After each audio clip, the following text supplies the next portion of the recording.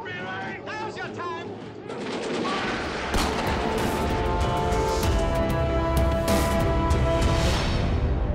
What was it that happened on the morning of the 22nd that led to this battle? Because obviously the two sides have been shadowing one another, both looking for their opening, and it hadn't happened. What happened on the morning of the battle to change that?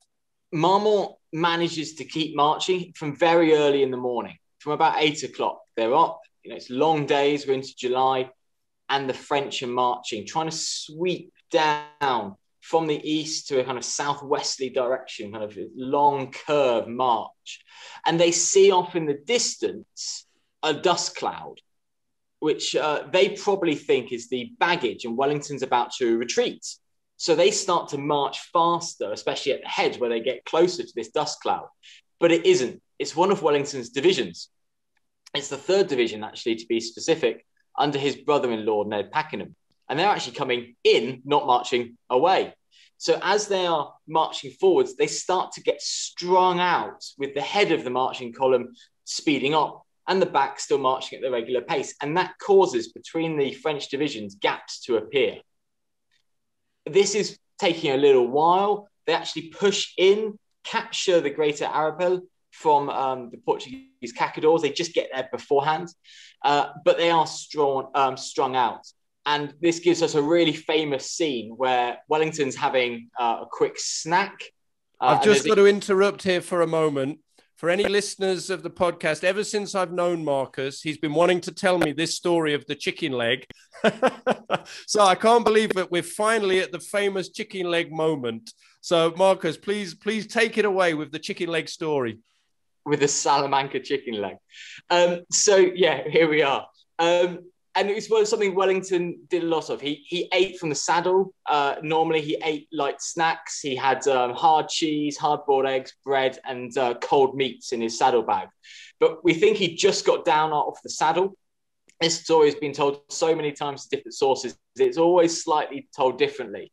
And he's either sitting down with his generals surveying the scene, or he's actually stood with his spyglass surveying the land. And he sees this gap, and he's eating, and he's looking, and he's eating, and he's looking, and he sees this gap. And he asks his aide, "Do you see the gap?" He says, "Yes." He chucks the chicken leg behind his head, apparently, and goes, "By God, that will do," and orders the attacks.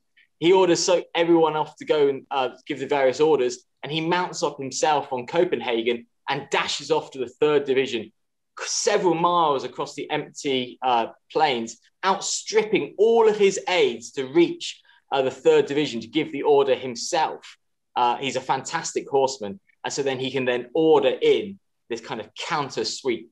But yes, there's loads of different stories of the chicken leg and what people didn't dive into. Was it actually a chicken leg? Was it cold meat?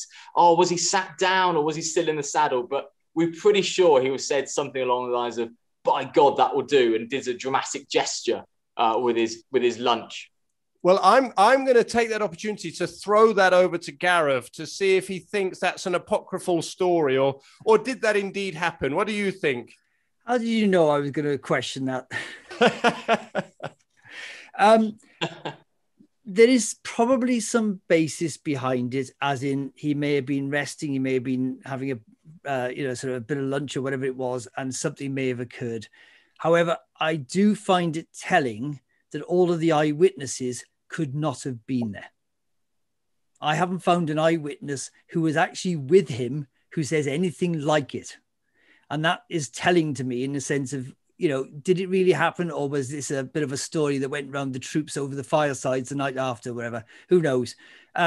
As I said, I'd like to think there's a bit of truth in it, and some of it's true. You're right, Marcus. I mean, there's so many different versions. I was reading 3 this morning. One had a chicken leg, one had a piece of beef, and the other said he wasn't eating at all, he was drinking. So you tell me, by the end of the day. But they all tend to be people who have related it sort of 43rd hand, I think. So I as a historian, I have to say, I take it, I would like to say it's true, but I take it with a pinch of salt. Fair enough. Well, let's not let the truth stand in the way of a good story, as they say. I've heard too many historians saying that as well. So at this point, could we say Marmont was being careless? Had he kind of lost control of his divisions at this point? Like, what do you think was responsible for this gap that led to Wellington's eureka moment?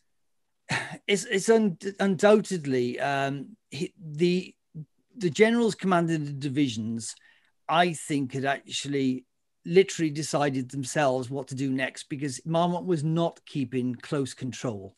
And that's why I say that where he is not as good at actually implementing as he is at thinking about the strategies. And there is a lot to sort of say that Tomier, who actually was in the first division there, who charges off and produces this big gap, is almost being too keen to just march in that direction, thinking that he might be able to be perhaps make his name for himself by cutting off a division or something, that as the British are trying to retreat, is what as they seem to think was happening at that stage. And as I said, and really at that stage, yeah, Marmont has lost control, but it's almost like he never had the control in the first place, because having given out the orders, there's not much evidence of what he was actually doing afterwards. He goes up onto the Great Arpil, and he sort of keeps an eye on the fields around, but that doesn't keep an eye on what Tomier is doing way off to the left. So, you know, he has very early on lost control of his divisions because they're not following his original orders. And maybe I should let Marcus pick up, because you were just in full stride as Wellington showed his amazing horsemanship to race across the battlefield to the 3rd Division. Can you pick up what happened next then? So it works really well. Wellington gives the orders directly. He doesn't actually manage to give them to Ned Pakenham, his brother-in-law. He's married to Kitty Pakenham. But they actually get the orders straight to him. Wellington dashes back, and the 3rd Division come steaming in effect, you know, really are running down across the plains. And they come in straight against Tomier's division in a 2-deep line. They reform, and they, you know, really are a hammer onto the glass, smashing into the French line. Basically, attacking in and going for it. At the same time, Wellington's centre, especially around the 5th Division, engage in a longer musketry drill with the French. And this is where Stapleton Cotton orders Le Marchand, the cavalry commanders, to each other to go in with the heavy cavalry. We've talked about before about the different types of swords. This is the heavy cavalry, aka sharp sword. These are the big horses, the big men going in, and they are starting to sweep through, and they actually push through 2 lines of French, completely shattering battalions and pushing through and diving through them. Men who don't have time to form into full defensive squares, and they cause huge casualties, and a large part of the overall casualties are caused over on this left-hand side early on. Wellington's cavalry at Salamanca was a strong force that included 5 regiments of heavy dragoons, whose main purpose was to deliver powerful charges using their weight and esprit de corps. La Marchand, who was allegedly seething at a disrespectful comment made by Stapleton Cotton, led this incredibly successful charge. He was killed in the process. Yeah, he carries on going. He takes a half brigade in, and then carries on with the half squadron, so a troop of cavalry, right on actually towards the far woodland.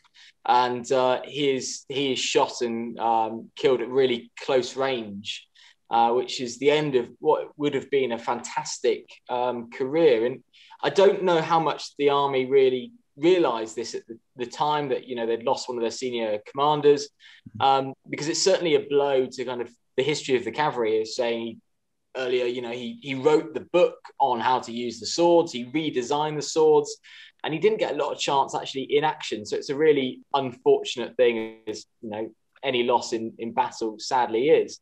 But it's, you know, it's kind of one of those what ifs if he carried on, where his career would have gone.